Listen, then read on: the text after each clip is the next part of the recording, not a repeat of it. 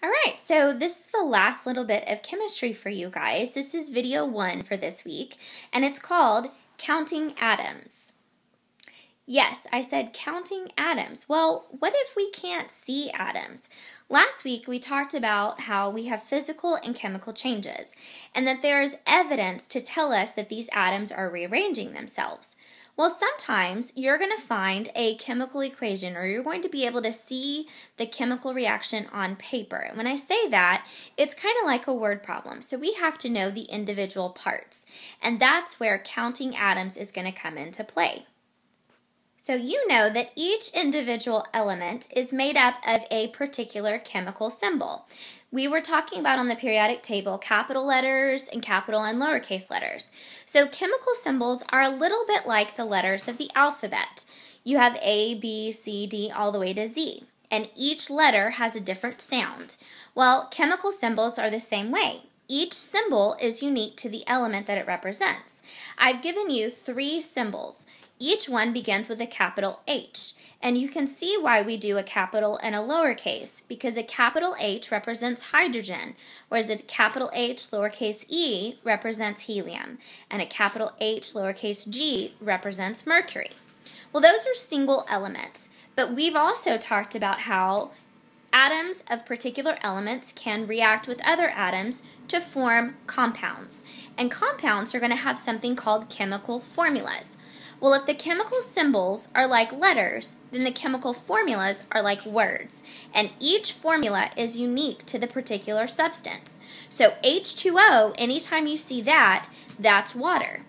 H2O2 is hydrogen peroxide, and that is a deadly difference. So you probably noticed in the last chemical formula that there were some tiny little numbers, the H2O. So what are those tiny numbers?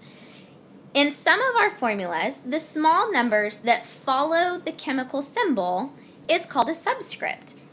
Sub meaning below or smaller than, and then script just meaning letter or number. Now, this subscript's job is to tell us how many atoms of that particular element are in that molecule or in that compound that we have of that particular substance. There's a few things to remember, and you'll see them listed below. Subscripts only apply to the element directly in front of it. Just like in math class, if there is no number listed out front, you assume that that means 1. If you had an X or you had a Y in math class and no number in front of it, then you were to assume that that meant 1. Well, a subscript is the exact same way. We assume that there's 1 atom of that element if it's listed in the chemical formula. And subscripts cannot change. They are put in place. I showed you the example of H2O and H2O2. That's the difference between having a subscript of 2 for oxygen and a subscript of 1. We have something that we can drink, and we have something that we cannot drink. So here are a couple of examples. The first example is NaOH, or sodium hydroxide. I've drawn the picture out to the side to represent 1 atom of sodium, 1 atom of oxygen, and 1 atom of hydrogen. There were no subscripts listed, so you can see that there are 3 individual atoms in that particular chemical compound. But then I gave you a second example with magnesium chloride, and you'll know that chloride has a small number 2. There's 1 atom of magnesium and 2 atoms of chlorine in every molecule for 3 total atoms. Now, sometimes there are big numbers out in front of the chemical formulas. These numbers are different from the subscript. This number is called a coefficient. The coefficient represents the number of molecules. So the total substance, how many of each one of those substances do I have? Again, we have some things to remember. The coefficient applies to all elements in the chemical formula, so everything directly behind it. To find the number of atoms, you distribute, kind of like in math, coefficient times subscript. And if no coefficient is listed, again, we assume it means 1.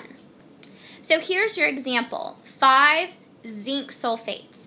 And you'll notice I've drawn each individual molecule so you get a chance to see how many zincs, how many sulfurs, and how many oxygens. And that's a wrap.